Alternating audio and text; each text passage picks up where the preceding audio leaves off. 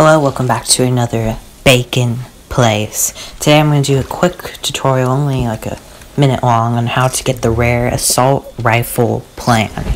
This plan could be obtained by doing quests, dailies, or events in the Cranberry Bog. So I did Census Violence as an example, and I had all my luck up, and I got the plan assault rifle. Now I've been going to camps and seeing people sell this for max caps. And I was like, no, I'm not gonna go and get max caps, get this. So I was finding a way to get it, and I just decided to do Census Violence, and then I found out that I could get that from doing events in Cranberry Bog. If you enjoyed this tip, leave a like and subscribe below. Ta-ta!